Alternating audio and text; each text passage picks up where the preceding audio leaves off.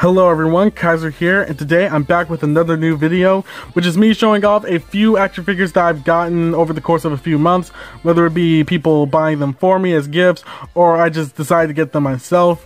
I just thought this would be a fun, hopefully quick video, just showing off what I've gotten and what I've been doing. So with that, let's get into it, starting with Stan Lee. And I got this figure as a present, as a birthday present from my grandma. She said she paid $30 for this figure, which isn't too bad, I guess.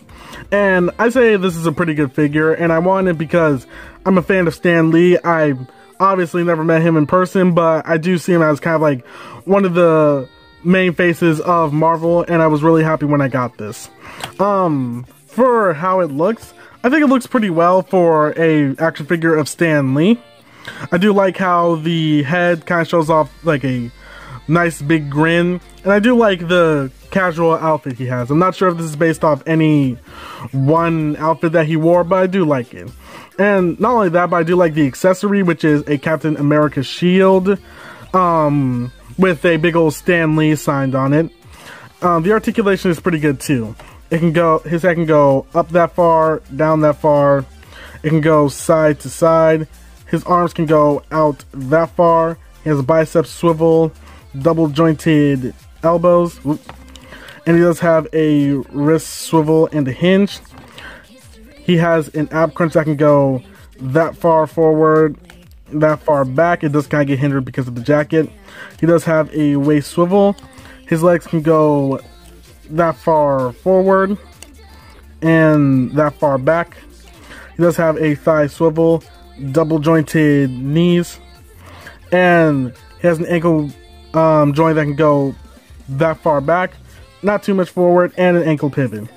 If I do have one problem with this figure is that at first it was really hard for me to stand up, so I had to go and heat up the ankle joints in order for him to stand up better.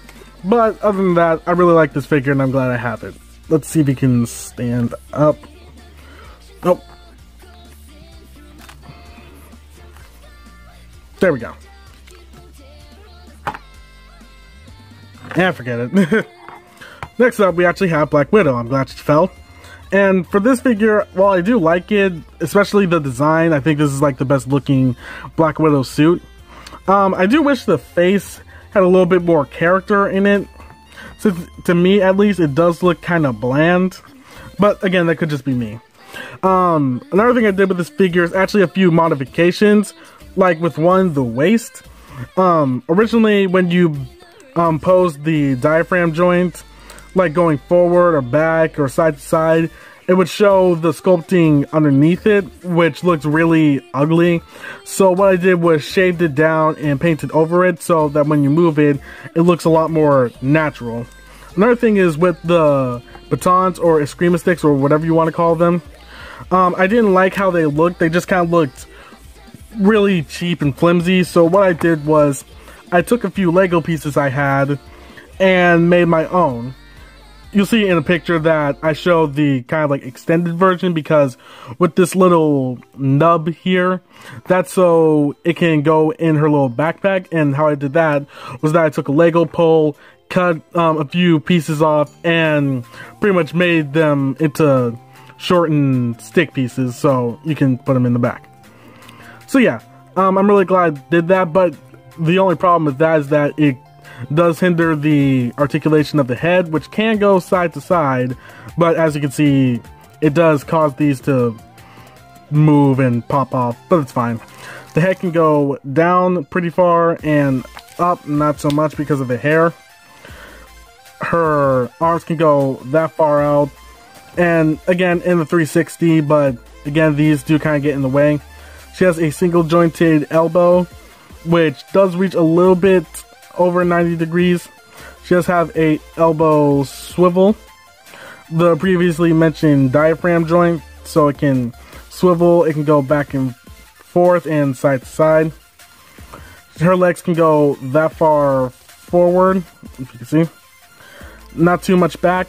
She does have double jointed knees. She does have a thigh swivel. And her ankle moving can go up that far, down that far, and an ankle pivot, but it is kind of weirdly placed. So again, I'm really happy that I got this figure, and now that I think about it, I don't think I actually got this figure, I think it was my brother, but yeah, I'm really happy to have it. I know these figures want to stand up. There we go. Alright, next is Snake Eyes, and if you remember my Dragon Stars Goku video I did, I mentioned that I actually got this figure in a giveaway from Digital Inbound. And honestly, I wasn't expecting to win, but I'm really glad I have this figure. Because, for one, my mom really likes it, and, well, she likes G.I. Joe in general. She grew up with it, and she really likes Snake Eyes, so if she wanted to, she could just take it when I'm not using it. But it's also the fact that this is a really good figure. A lot of people were saying it's Figure of the Year, and on some levels, I have to agree. For one, while the figure does look very basic, there's not a lot of color in it because it's mostly black. There is a lot of detail in the figure that really makes it stand out more, whether that be his grenade belt, the belt here, or just the amount of holsters he has. It's a really good looking figure. And that also goes for the accessories, since he actually comes with quite a few. He comes with a sword and a sheath for it, as you can see on the back. He comes with a pistol with a silencer, what I assume is an MP5, a knife, and a backpack. So yeah, he does come with a lot, and the articulation really helps with that. His head can go that far up, and it helps because the neck also has its own joint, so as you can see, it can move up and down, and it can move side to side a little bit. His arms can go that far out. He does have a bicep swivel, double jointed elbows.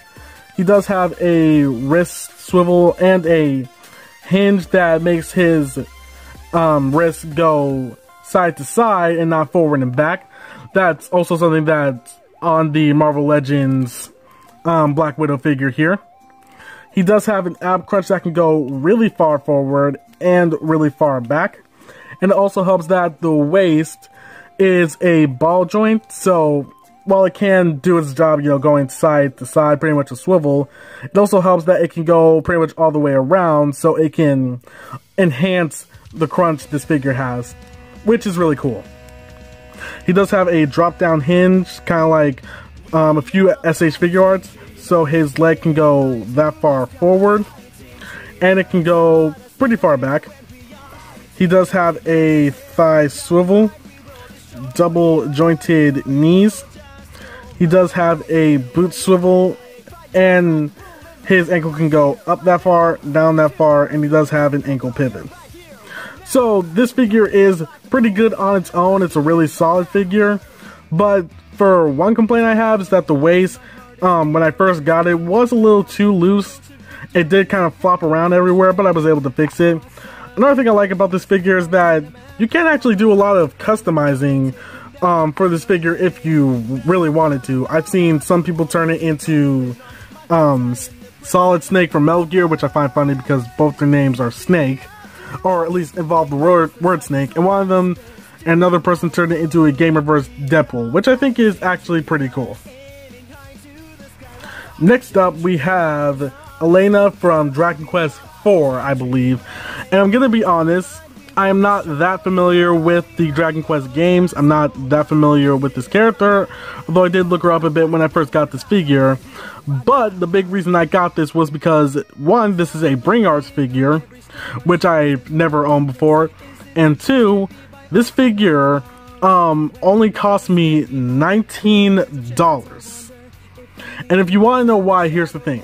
At the GameStop I go to, they have the clearance aisle, and this figure was in the clearance aisle. I thought that was a mistake, honestly, but no, it was $23 for clearance. And once I paid for it and used like a $5 discount, it only came up to $19. So this is probably the cheapest I paid for an import figure. And I'm gonna be honest, I'm glad I paid $19 for this, because while this is a good figure, there are a few problems when it comes to quality control. And this is a problem that a few people have with Bringarts.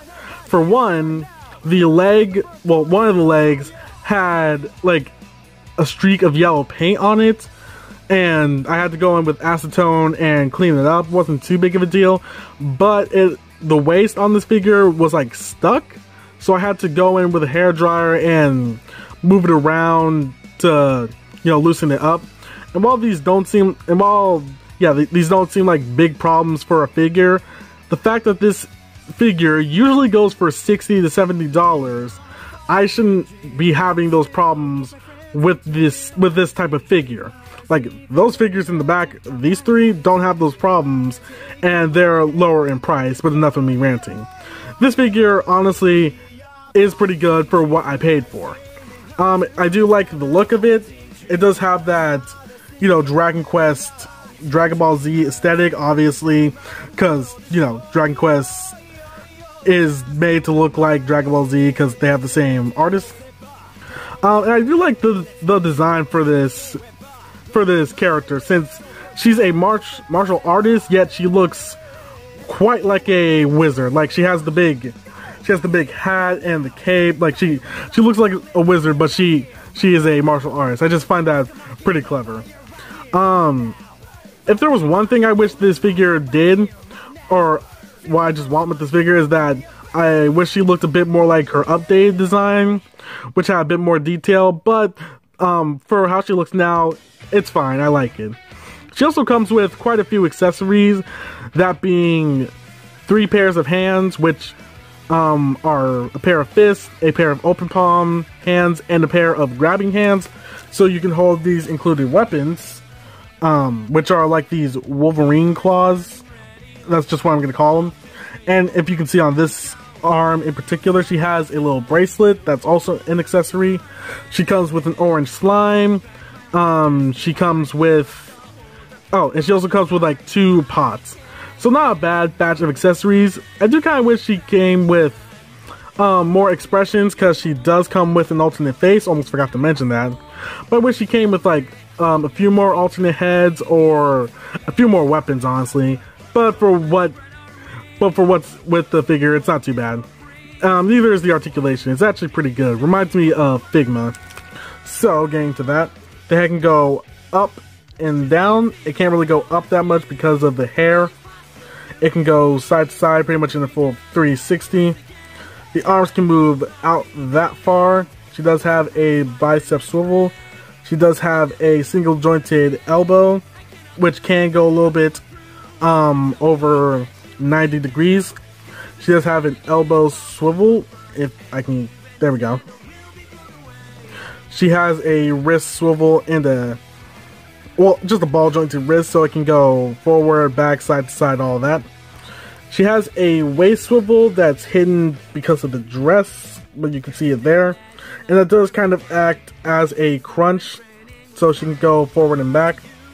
Her legs can go really far forward and really far back, and I almost forgot to mention, she has the cape is articulated, so it can go you know, back, and it does have a ball joint, so it can go side to side, and the head popped off. It's fine. She does have a thigh swivel again, which is hidden because of shit. Hold on a sec. Okay, sorry about that. So, turns out the little skirt piece here decided to break off on me, so I have to super glue it back. I guess we can chalk that up to another negative point about this figure. But as I was saying, legs can go up pretty far, thigh swivel. Does have a single joint at the knee, but it can move pretty far in. And it also acts as a swivel if you want it to be. And her leg, or ankle I should say, can go down, up, and it doesn't really have a pivot, but it's kind of there. So overall, this figure isn't bad per se, but the fact that It has a few quality control issues, and the fact that the front of the skirt ripped on me kind of brings it down a few points, considering how much this figure usually goes for. But again, not bad for the price I paid for it. Next up is Ms. Marvel, and the reason I got this is because I played the Marvel Avengers beta, and I really like it for the most part, and I kind of like, and I do like her character in that game, so I definitely want to know more about her, but right now I just know her from Marvel Avengers for the most part, and I got this figure pretty much because I wanted a Ms. Marvel. And it's not a bad figure, but from the reviews I've seen, a lot of people were saying it is pretty much a retool of the comic book version of Ms. Marvel, which, yeah, it's pretty accurate. The only real difference is the boots. So there isn't much change here, but, you know, I'm not going to complain about it. I got this figure from a guy on Instagram who I'll put in the description. For the most part, this figure looks good. It just has, honestly, a duller color scheme. Just kind of like a darker shade of blue, a darker shade of red. I do like the scarf though, but I probably would replace it with some cloth. The head sculpt I think is pretty good. I do like how the eyes are painted, if you can see them. And the hair sculpt isn't bad either. For articulation, she does have, her head can swivel, but it's kind of hard due to all the hair and the scarf. She can't really look up, but she can look down. Her arms can go really far out. Her arm can move in a 360. She has a single jointed elbow that can go a little bit over 90 degrees. A elbow swivel. She has a diaphragm joint that can't really move forward. It can move back, acts as a swivel. Her leg can go pretty far up because of how flexible the skirt is, and can go pretty far back. She does have a thigh swivel that's hidden, kind of hidden under the skirt piece. She has double jointed knees, a boot cut, or boot swivel I should say, and her ankle can go up, down, and she does have an ankle pivot. So overall, not a bad figure, just kind of lazy. But I did see there was a Marvel Legends basic figure, which is kind of based off an advanced suit for her in the game. So who knows, maybe I'll buy that and swap out some parts, maybe, you know, just swap some parts, maybe the arms, and kind of make her a bit more interesting to look at. But finally, which is my favorite figure, I got the SH Figuarts Best Selection Naruto. And this is a figure that I bought on my own because I really wanted to replace this guy. If you know me, I've had this figure for a while and it's not as good. Definitely looking at this, so yeah. It was, and for the price I paid, which was like $30, it's not bad. Do have some complaints, but they're not incredibly massive. Starting with how it looks, it's standard Naruto. This is I'm gonna call it the standard Naruto mold when it comes to SH Figuarts, because they've used it for both versions of Sage Mode Naruto. It's pretty simple, but it works. I also like the head, because it does look pretty accurate to Naruto, and it also comes down to his accessories. What he comes with is a pair of grabbing hands, one hand to hold his Rasengan, 2 kunais, and jutsu hands. So while he does come with a good amount of accessories, the main problem is that he doesn't come with fists, which doesn't work for Naruto since we've seen him fight quite a lot without using weapons. He can box. And you might be wondering, well, the figure you have has fists, so what are you talking about? These are actually from the previously mentioned scrap heap. So I just swapped out pieces from that figure in order to give to this one. And they work pretty well. I did have to use a bit of nail polish to make it a bit tighter, but it worked. So yeah, for articulation, let me just move the neck if I can. There we go. His head can go up kind of far. It does get hindered because of the hair, but the neck also moves around, which helps.